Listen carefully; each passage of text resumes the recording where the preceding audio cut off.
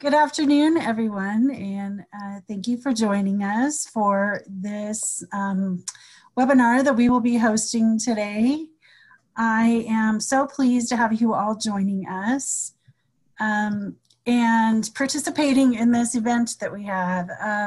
So for today, we're going to be hearing stories from the States. We have 5 folks who have agreed to share a little bit about what's going on in their states, and as well as top priorities. And then we also, hopefully that you all will share the same if we have some time after the questions that you will have for them. My name is Michelle Ekstrom. I'm Group Director at the National Conference of State Legislators. And I will tell you that I'm having some trouble sharing my screen, my PowerPoint. So I'm just going to leave it as is so that we can all see each other today, which is a little bit more fun anyway. Just some reminders for protocols for today. We want to be sure that everyone has their mics muted, but there will be times when we ask you to open them up and ask questions and respond to us. So just make sure that you know where those controls are. They're at the bottom of your screen. And also, please be sure not to share your desktop. And if you do that, I'm going to have to cut you off and not let you share your desktop. Also, be sure to write your full name in your tile. As you can see, some of them don't have the full names. And the way you can change that is by going to the 3 dots up in the top corner of your tile. We just want to make sure that everyone is clearly identified who's on the call. This is for security purposes, just to make sure that everyone who's on here should be the folks who are on here. And just so you know, that's why we only send out the links very sparingly and only to a select group. That's why we do not post them on our website. As a reminder, the meeting is being recorded, and we have all of the previous meetings recorded and archived, and we will be doing the same for the upcoming meetings as well. I am so excited to have today with us 5 speakers from across the states. We have Rachel Heiss from Maryland. Rachel, do you want to wave or say hello? We have Julie Pelgrin from Colorado. We have Representative Robert Boehning from Indiana. Representative Sharon Tomiko Santos from Washington. And Representative Mary Heath from New Hampshire. So before we get started, we thought that we would do some fun trivia, and I'm really bummed that the slides aren't working and that I can't seem to display them and show my screen, because we had some pretty funny slides built in there, and maybe that's why it's not working for me. But I did want to just do some legislative trivia since it's Friday and we're kind of being a little punchy this afternoon. First of all, who, and there are prizes, there were prizes that we were going to display for you if you get this. So who can tell me how many state legislators are there across the U.S. and territories? Open up your line and just shout it out.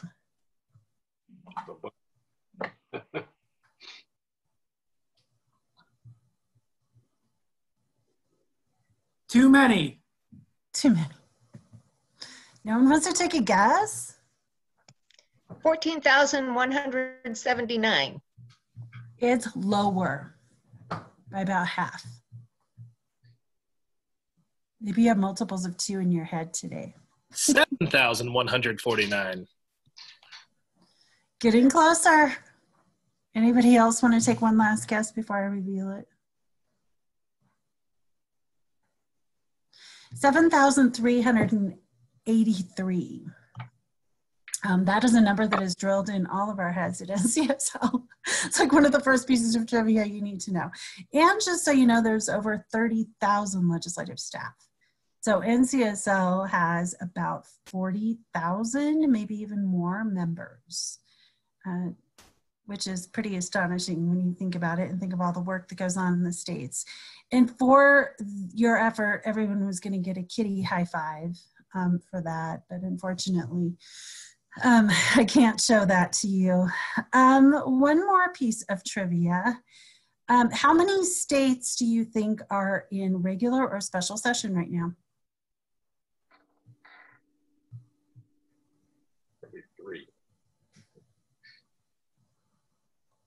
This is an interesting question because at this time of year, there'd be quite a few.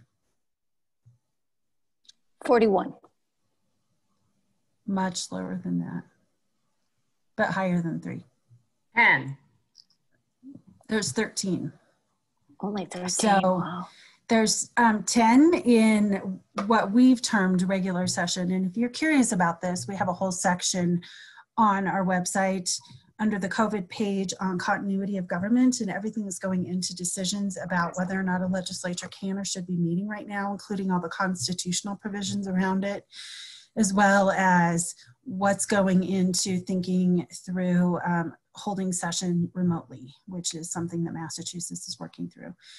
So there's 10 states in what they're calling regular session, and most of those are year-round states. And then there are 3 that are in special session currently. And you can find that information as well as the map on our website as well. And for that, you were going to get a picture of a Starbucks gift card. Okay, well, without further ado, we're going to continue and hear from Stories from the States. I've been having lots of discussions with our counterparts at the National Governors Association, the Council of Two State School Officers, and National School Boards Association, ECS, and we're all trying to put our heads together around what our individual policymakers' roles are in all of this. What are their top concerns? How can we as organizations be coordinating our efforts to help all of you? And we talked about the fact that it's imperative, I think, especially for state legislators, to know what's going on in their states and to talk to their district leaders, because that is a place, because you all are so close to your constituents, where you could be really helpful to inform the discussion at the state level, to get a really deep sense of what's going on and to provide feedback about that back up the chain at the state level. So I'm going to pose a question to our 5 panelists to get us started. And I'm going to go around and ask each one of you to tell us a little bit about the state of education in your state and what is your #1 top priority for right now. We'll be talking a little bit later about what are your priorities, in the next 6 to 9 months, but right now, what is your #1 top priority? So let's start with Representative Heath in New Hampshire. There I am, unmuted. Well, all our schools are currently closed and they're all on remote session. Some districts are struggling a little bit and planning to end their year earlier, probably at the end of May instead of the middle of June. Teachers and students are responding to the online pretty well. Some are very excited about it. I think the hardest thing right now are the traditions and rituals that schools go through, particularly at this time of the year. And they're lost to students, especially for seniors. So that's kind of hard right now. Another issue, actually probably one of the biggest challenges for us, is reaching out to disadvantaged students and children with disabilities to make sure that they're getting equitable access to education, and that's a bit of a struggle, but we've got lots of people reaching out and checking on those students. So basically our students are doing pretty well. The grading issue, I think, is a concern. And so I've been talking to some different places, and there are a few different things going on. Some have gone to kind of like a pass-fail. Others are really giving students that have to give grades, because some school districts are worried the colleges won't accept pass-fail. So they're giving students additional steps that they can take to retake a test or retake an assignment, because online is such a new way of learning for some students that they're not quite sure about it. So there's a lot of that going on. So the options are working well. and just developing different procedures to reach all those students out there that may not have the access that they want. And of course, I think one of the really good things that's going on is that we've not ceased providing a lunch program for our city students who are on free and reduced lunch. And even on the weekends, there are 5,000 meals that are going out just in the city of Manchester alone. So that, I'll talk a little bit about our universities and colleges. They too pretty much are all closed down, except for some students that special dorms have been put together for students that are international students and can't get home. But in terms of classwork, everything is online. And one of our universities, Southern New Hampshire University, has even offered to provide assistance to other colleges and universities if they, and actually K-12 as well, if they want some assistance in online learning.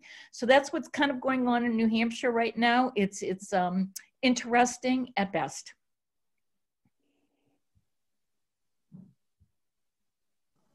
Sorry, I had myself muted. And what would you say is your #1 top priority right now as a state legislator? Well, budget concerns have to be a top priority. And in New Hampshire, we really worked hard in our last budget to make sure we had increased school funding. We also have a funding commission that we're trying to get up and running. So right now, with the deficits that we're going to be looking at and revenues coming in at such a distorted level, we're worried about what the funding is going to look like over the next few months. But again, it's reaching all kids and making sure everybody has equitable access to learning. I think those are the two big things that we have to be concerned with right now, as well as getting back to work and getting our bills passed and doing what we have to do. Representative Baining, do you want to go next? Sure. I would kind of echo my #1 issue in Indiana. I think most people who are focused on education is equity. Probably like New Hampshire, #1, our schools have been out since March 19th. The governor has closed them for the rest of the year, so they will not be going back. The governor waived 20 days initially, so they basically, some school districts did absolutely nothing for 20 days at all.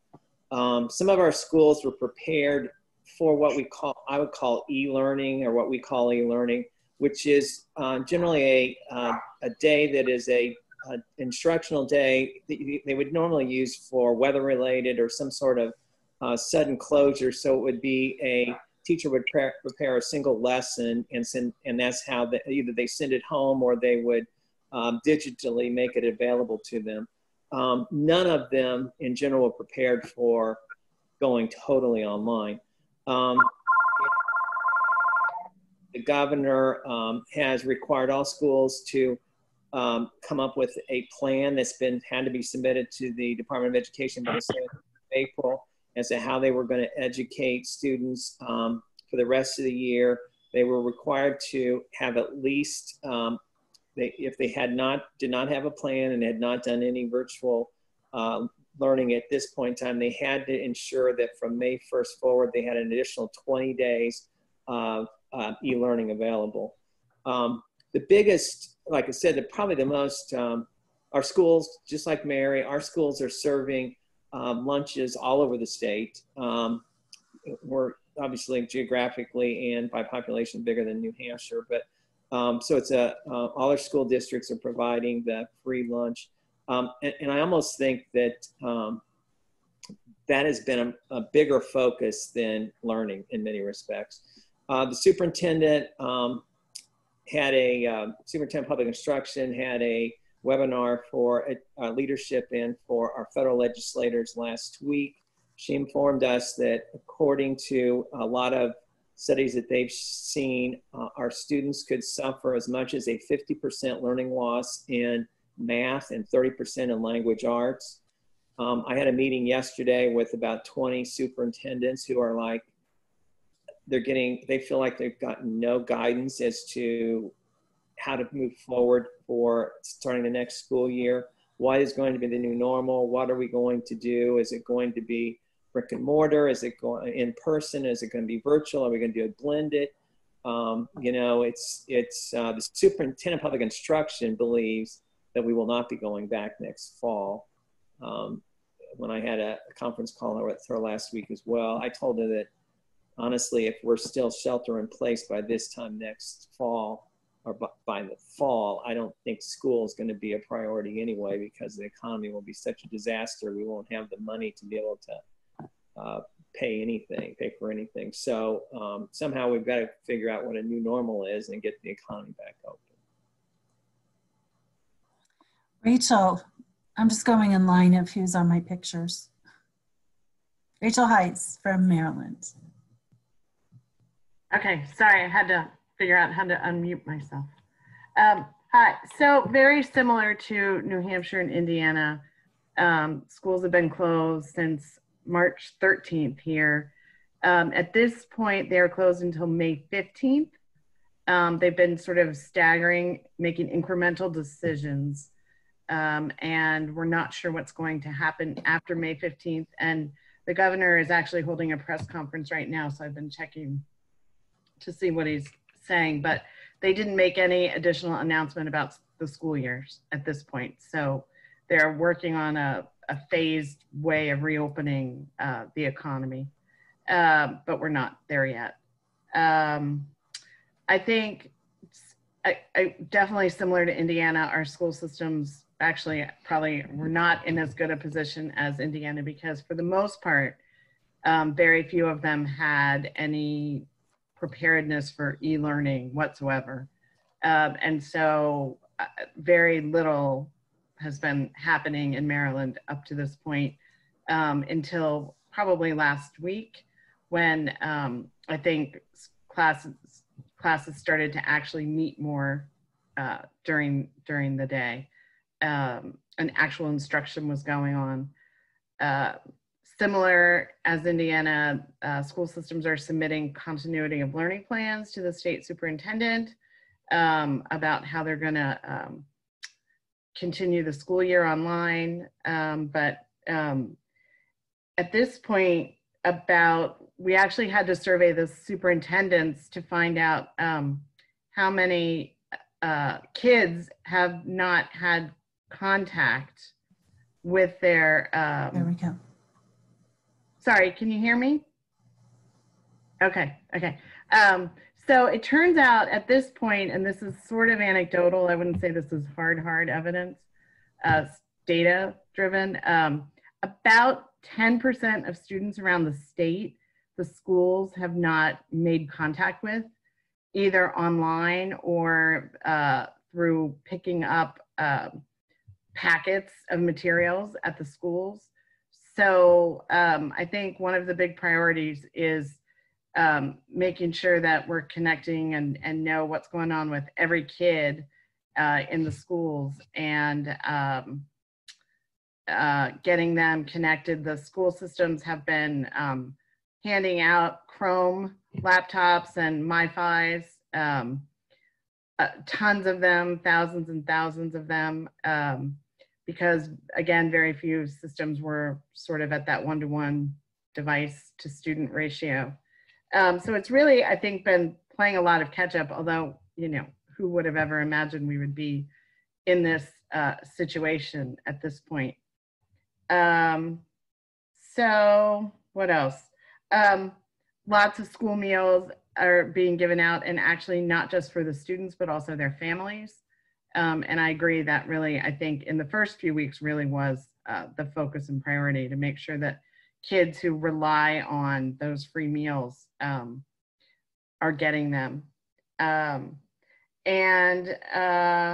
Top priority, I did want to say, the state superintendent, it's still sort of in the works, but there's the possibility that they will provide e-learning or distance learning during the summer to help with the kids who, to reduce the loss of learning, which I think would make a lot of sense, although as we know, a lot of the kids who might lose the most in learning might not have access to a computer or internet or, you know, a home situation that is conducive to doing that online, but it's better than nothing, I think.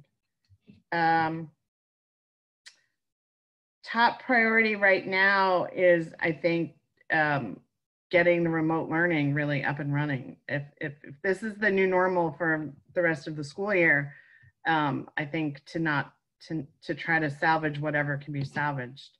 And I'll talk more about the budget and Kerwin when we do the next round of questions.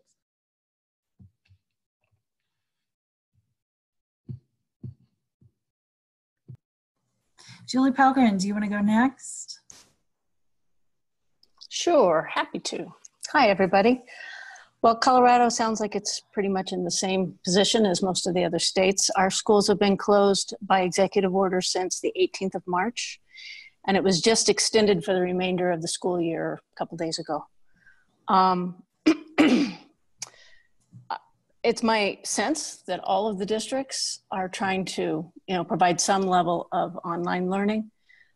It's spotty, I'm guessing. I have not heard much about how it's probably going in the rural areas, but I'm guessing it's not going much.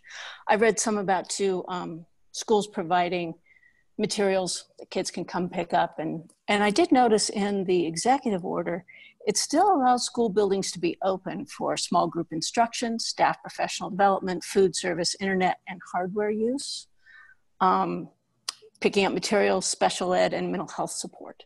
I have not read really how much the school buildings are being used for those things, except for meals. Of course, we're distributing a lot of meals as well. They've suspended state testing. They've suspended accreditation for this year. They've suspended teacher evaluations for this year. And of course, no sports, which is probably what has the students the most bummed. They also did suspend the teacher pupil contact hour requirement. So, and I think they did that before they knew whether they'd be coming back, so that schools didn't feel like they had to continue the school year on into the summer. I've seen a few headlines about, I think they're thinking about summer school, but I don't think anyone's thinking seriously about it, certainly nothing in person. And what's going to happen next year I think is completely up in the air. There hasn't been really any indication at this point as to whether they'll be able to actually meet physically in the fall, but I think a lot of people have their doubts. Higher ed, like I think everywhere else in the country, we're also closed down. All the schools are close to in-person. And most, I think, have announced that they will be moving to online for spring and summer classes. So I think they're still trying to do a lot online. Number one challenge upon return, our legislators hopefully going to return on the 18th of May. Number one challenge will be, first off, we have to pass a budget before the end of the fiscal year, and we have to pass a school finance bill. In Colorado, we have to actually pass a bill every year to fund school finance, not just through our budget bill, but also we have to set our base amount of funding in statute every year. So they have to come back and do that. And there's also a negative factor that we'll talk about more later. But the biggest challenge, obviously, is going to be the fact that in December, we thought we would have $800 million more than we had this year. In March, we thought we'd have $27 million more than we have this year. And now the estimates are that we will have between $1 and $3 billion less than we had last year. So there's a potential for 10 to 20% cuts. We're going to get a new forecast on the 12th of May. So we'll see where it goes from there. Representative Santos, how are things going in Washington? Oh, I think you're on mute.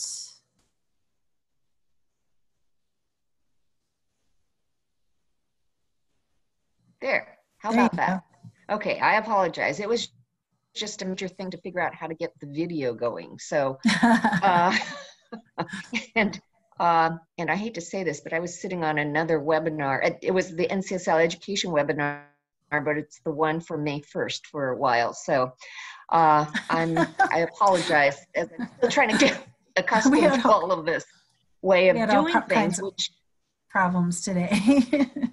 Yeah. So, but I think that in some ways it's also very reflective reflective of the challenges that are going on in the field. I know not just in my state, but all over the place. I think what might be helpful for laying context about what's going on in Washington State is sort of to go through a quick context setting.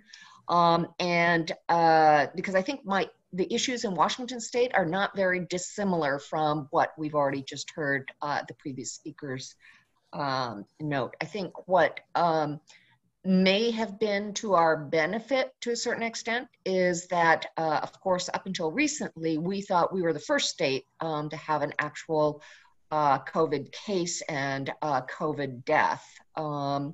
And that occurred in February while we were still in legislative session. This is our short legislative year, the 60-day session. So our scheduled sine die was March 12th.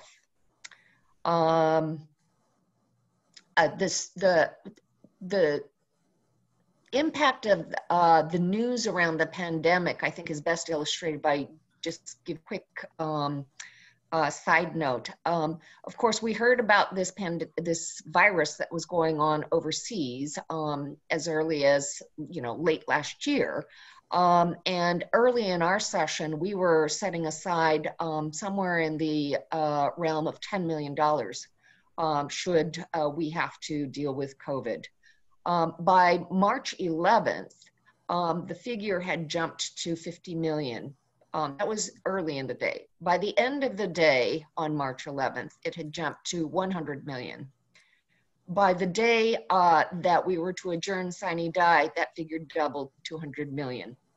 And that's what we passed in the budget because we are not scheduled to come back for a regular session until next January. And so we knew that this virus that was already appearing in Washington State was going to have the worst impacts in Washington State while the legislature was not in session. So we wanted to make sure that we gave the governor adequate funding to the extent that we could try and anticipate the cost factor. I will say we've already spent to date 17 million, and that's just in the health related responses.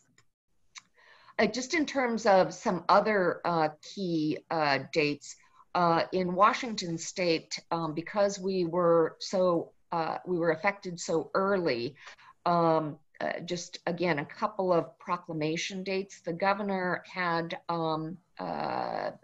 prohibited mass gatherings on March 11. And he closed the schools in 3 major counties. That's where the ring of these cases were occurring. So the major Puget Sound metropolitan area of King, Snohomish, and Pierce counties, he closed them on March 12th, same day as sine die. On March 13th, he closed all of the educational facilities statewide. In that proclamation, he indicated that the higher education facilities should continue to provide their services online, but playing up to one of the unique features of our state, as many of you have heard me say, the governor is the chief executive for general government, but our superintendent of public instruction is a constitutional executive officer of the state. So the governor's proclamation was silent about what was to go on in the schools. He was just closing the buildings. So the first couple of weeks in Washington State, like so many people across the United States, there was a question of what's going to happen next. I mean, how do you prepare for what you don't know is to come? And so I think for the first couple of weeks, people were just hunkering down in their homes. That included students, that included clearly families, included educators. But by April 6th, I think, the governor excuse me, not the governor, the I beg your pardon, I'm getting my dates all mixed up. Early April, let's just call it that.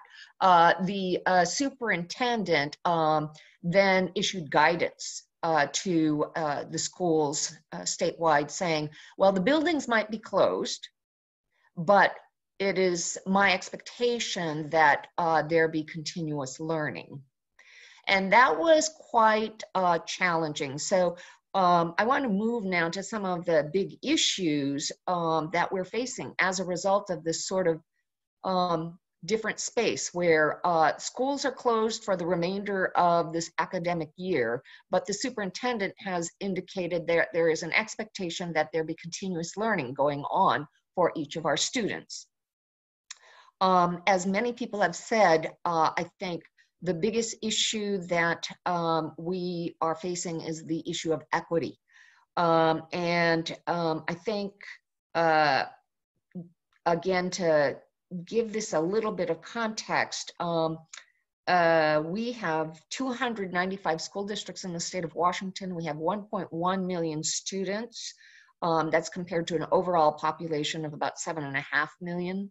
Our square mileage, which of course includes many riverways, many bodies of water, many islands, is 71,000 square miles.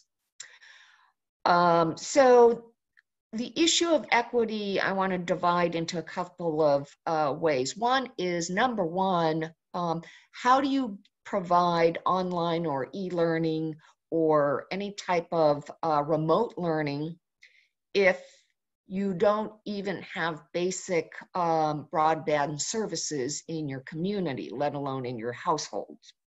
So that's one issue that we're dealing with. The other issue is an issue of how do you provide online learning when there is such a big gap between the haves and the have-nots in terms of who has computers, who doesn't have a computer. Maybe their only way to access any type of now I'm going to use bad words because I'm a digital immigrant. So anything on the internet, okay, is the way I'm going to say it. I don't know, and so if your only way to access anything on the internet is by your cell phone as opposed to a computer and being plugged in. So those are some significant issues. The other is how do we, with so many students now being expected to continuously learn at home, the burden really is falling much more to families, to the parents in particular, but other members of the family as well.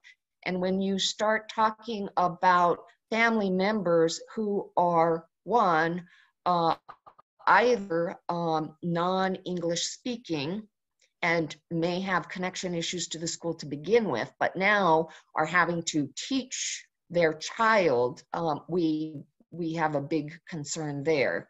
The other is for those parents who may speak English just fine, but who are the essential workers who have to go in to work and are unable to, for those reasons, be able to provide the kind of educational support for their students. Some of our districts are doing really, really well in responding to this emergency on a variety of levels.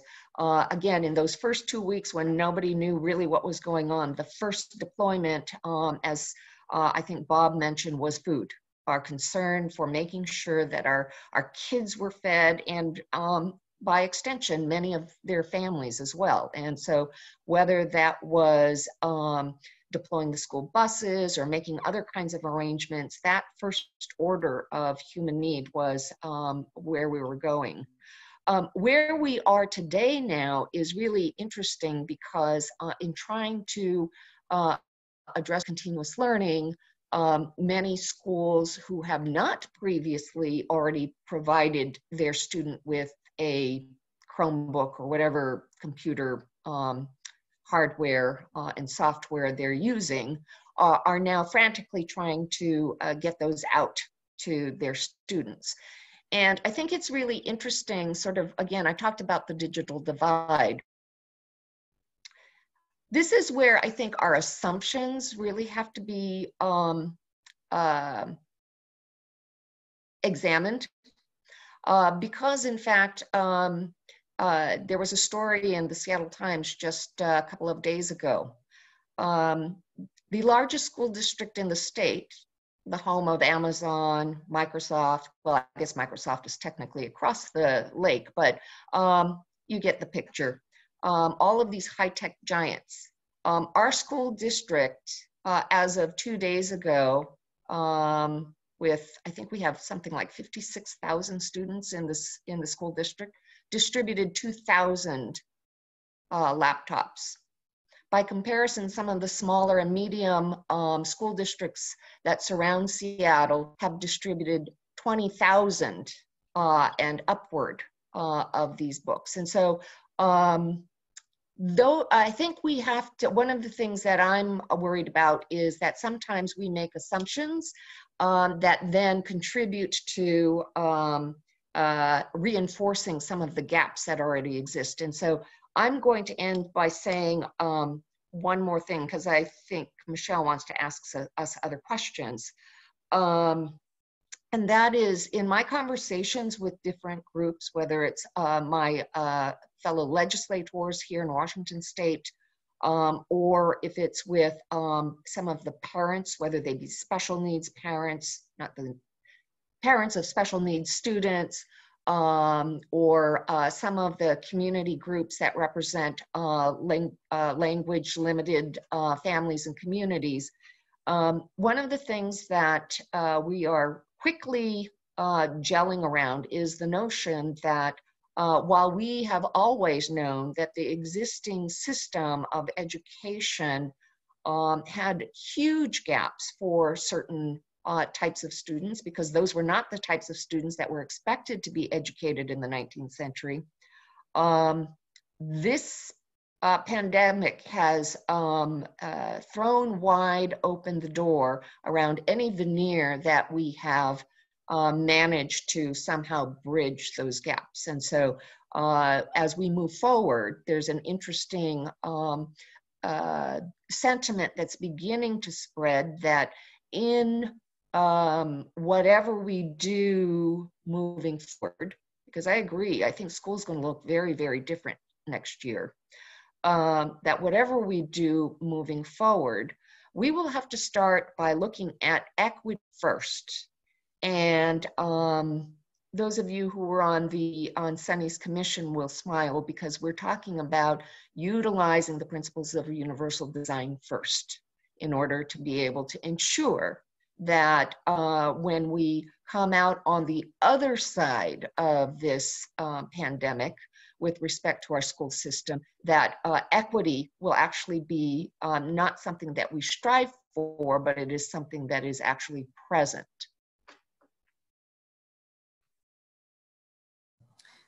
Thank you. That was really, really helpful. And actually, it really tees up my next question and my final question. We have about 15 minutes left. So in that time, I would just like you to think about what are going to be your priorities in the next 6 to 9 months. A number of the policy organizations are thinking of this in terms of, you know, restarting, rebuilding, recovery, all those things that you all have talked about. What will this mean for you in the next 6 to 9 months? And what does that mean uniquely for your state, given in terms of some of the things that you already were prioritizing? So what will be your priorities in 6 to 9 months, and how will that impact the things that you've been working so hard on? So Representative Heath, let's again start with you. Well, I wish I could get out my crystal ball because I think we all don't know what's going to happen. I mean, it's our schools are closed for the rest of the year. But I think what we need to consider, I think again, equity is an issue, but I think we have to realize that not only are we dealing with this crisis, but homelessness, unemployment, We still have an opioid crisis going on in my state. There are a lot of issues that families are dealing with. So I think somehow, some way, we have to stand back and look at the emotional issues and the anxiety that families and students are under. And then to figure out how to assess the learning that's been going on and to kind of restart. We don't know if schools are going to start in September. We don't think there's going to be any kind of summer schools going on. So there's just so many issues that don't have any answers right now. So over the next 6 months or so, of which we have a big election coming up during that time as well. So I think that in terms of school, it won't look the same. And I think we're going to have more online learning going on. And fortunately, teachers are grappling with that and for the most part seem to be doing okay. And the commissioner is helping out with that, providing a lot of resources and links. But, and then the financial, because right now we don't know what we're going to be dealing with in terms of what kind of funding we're going to have available to support our schools. And I know we have some funding packages that are coming through, but you know, with the deficits that we're seeing, I don't know what that's going to show. So you know what? I just think we have to keep our kids in mind and do as much as we can to provide some kind of stability all the way around, as much as we can. Representative Baining.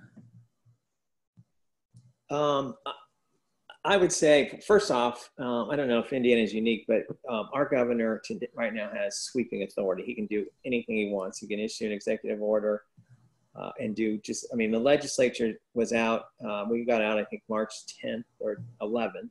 So this was on a budget year. We went into this year with about a $3 billion surplus in a rainy day. We, as of February, we were $100 million over forecast. March revenue came in $70 million under forecast. So we're $30 million as of March above our forecast, but we are expecting to burn through all of our $3 billion surplus probably by sometime this fall. Especially if things don't turn up. And our schools are funded, 100% of the general fund obligations come from state. We're not like most states or many states where property tax only goes to fund debt service, capital projects, and transportation. So it's all in the back of the state. We have had a lot of, we're having discussions in regards to the CARES Act distribution, specifically about the governor's component of that. Our governor has about $61 million of discretionary income or discretionary money from the CARES Act. We are very concerned about equity, and being a state that has a lot of rural pockets, just like Colorado, Washington, we have a lot of places where we know we don't have connectivity outside of a cell phone. We know that we don't have devices, so we're in the process of doing a survey. We fortunately, under some of the last couple of federal acts, the feds are giving families a special allocation. If they are on free and reduced lunch, they will get approximately $300 per student in additional money that will flow through our Family Social Service Administration. So we're going to be able to identify individual households and addresses now, which will give us a better ability to go after and determine exactly where they are in terms of connectivity, et cetera. Learning loss is also a big problem that we've had discussions. And then flexibility. Our schools, when I met with superintendents yesterday, because we have a 180-day school requirement, one of the suggestions was, in able to meet the social distancing requirements, that they would only do school for elementary school, for instance, for half the school would go on Monday, Wednesday, the other half Tuesday, Thursday, Friday would be a remediation or enrichment day. Well, they won't meet their 180-day requirement. So how are we going to be able to meet that? We also have, I think, regardless of what happens, there are going to be a lot of parents who are going to say, even if, you know, tomorrow we would find a vaccine, they're not going to send their kids back to an in-school, in-person school. They're going to want to continue to shelter their students. So do we continue to, do each one of our schools offer an, you know, in-person program as well as a virtual program? It doesn't make practical sense. And I think because of the quality, so we're looking at how can we leverage some of our virtual programs that your virtual charters, et cetera, that actually have some fairly solid curriculum and training for teachers, as well as they've got a lot of guidelines to make sure that students are engaged. And last I'll end about is equity. Even when it comes down to equity today, equity isn't just about money. I have a nephew who teaches in one of the state's second most affluent county, and he has 75 students in his high school class. They were the first school to close. They closed before the governor required them to be closed because they had the first case of COVID. Out of that 75 kids, only 29 of them have gotten online and actually done any of their homework. And so equity isn't just about having the equipment, but it's about making sure they're engaged. I said the last thing I will say is that there's a lot of parents who are saying, I'm over this. I can't handle, I can't work at home and be responsible for teaching my kids. So will the new normal be only focusing on reading, writing, arithmetic, as opposed to all the other things, because parents are saying, I can't deal with all of this. So those are the issues that are confronting us in Indiana. Rachel, and I will say we have about 10 minutes left, so we're going to have to ask each of you to keep your comments to about 3 minutes. Sure, I will be brief.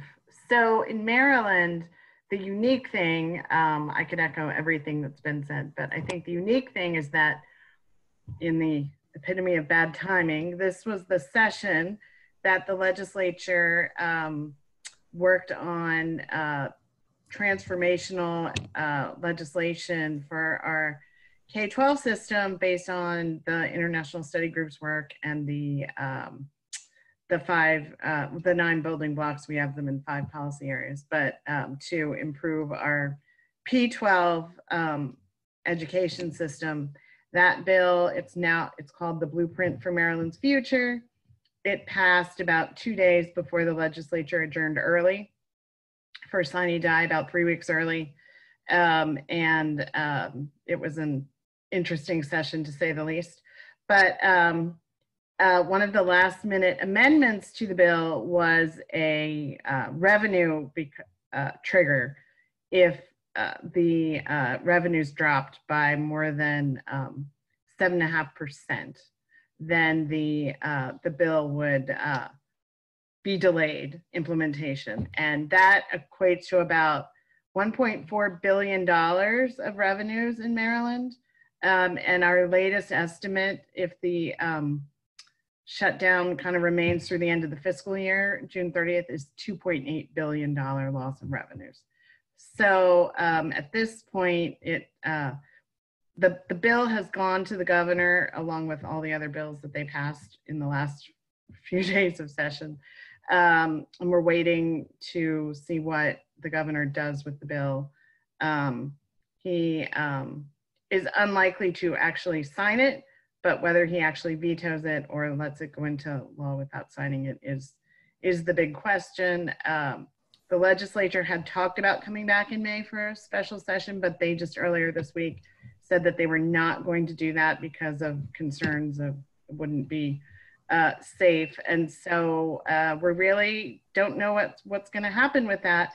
But at this point, I think what a lot of people, to echo the equity statements and challenges, I think that this whole situation has just exposed the weaknesses of our education system and the fact that we really do need to do things differently. And while we may not be able to afford to do some of the really major things that Maryland was hoping to do in the next few years, we clearly need to change what we're doing and focus on those things that we can do that cost less money. Julie Pelgrin. Sorry, I should have already been unmuted.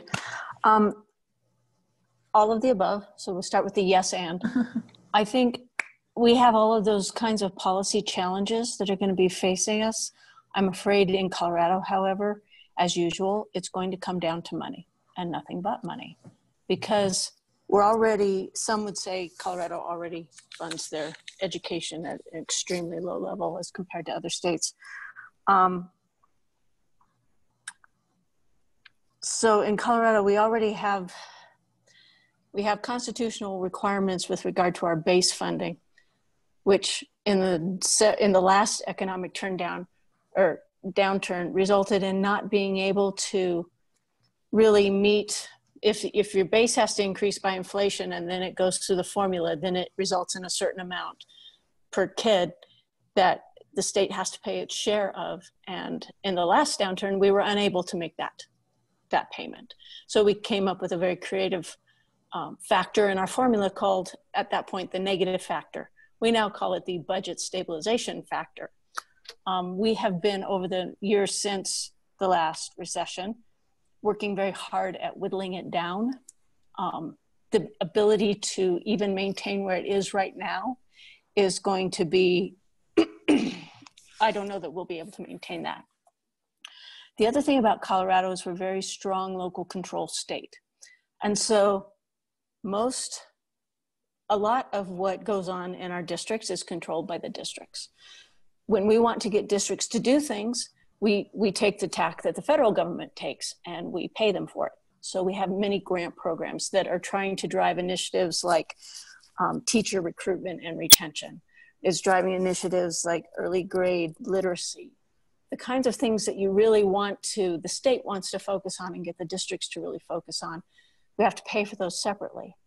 But now with this downturn, the big push that we're going to get from the districts to maintain, to not increase the negative factor, to try to just give them the regular school funding at the highest level we possibly can, means we're going to be pulling money out of grant programs. So the General Assembly has less leverage potentially around policy issues for the next couple of years, because all the money's going to need to go into school finance. And finally, we've been trying to push for the last, several years, and we were actually possibly making progress this year on trying to reestablish the mill levies within our state due to a confluence of constitutional provisions that we don't have time to talk about now.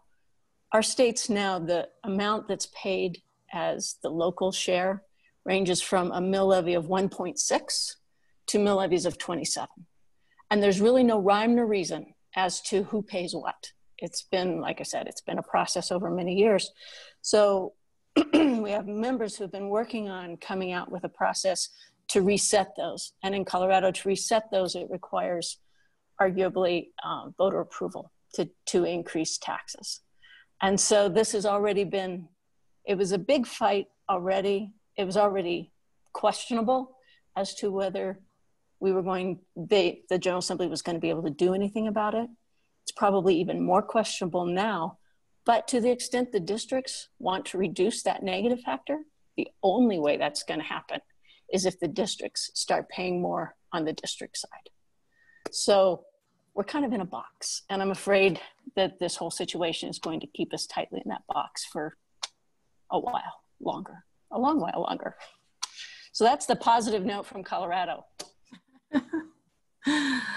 And we have about 2 minutes left, so let's end with Representative Santos.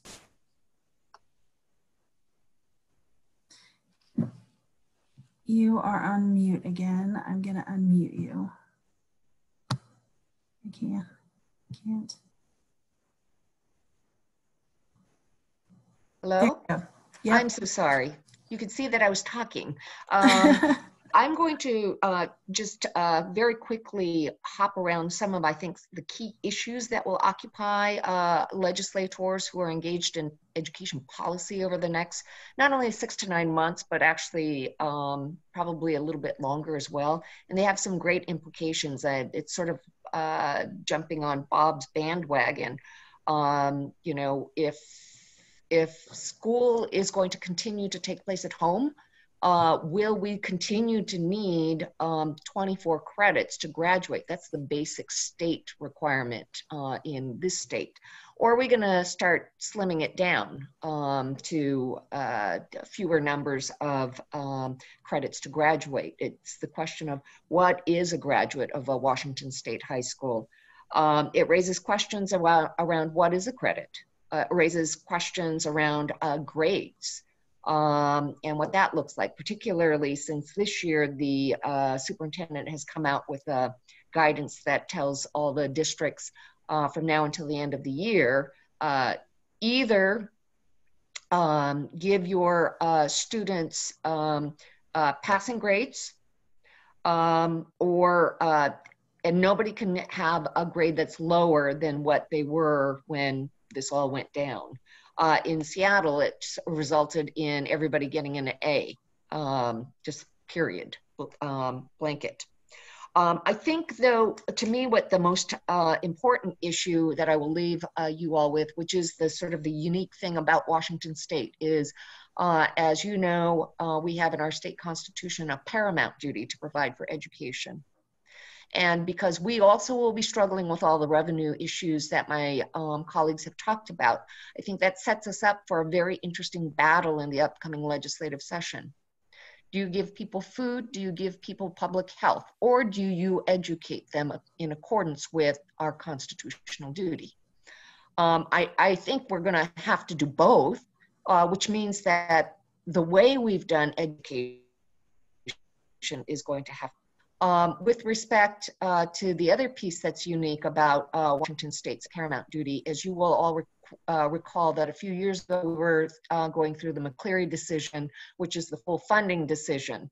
In that, our state Supreme Court ordered some important principles that will also play into that question of who's on first, what's the priority, and that is the legislature is prohibited from making cuts to education for purely fiscal reasons.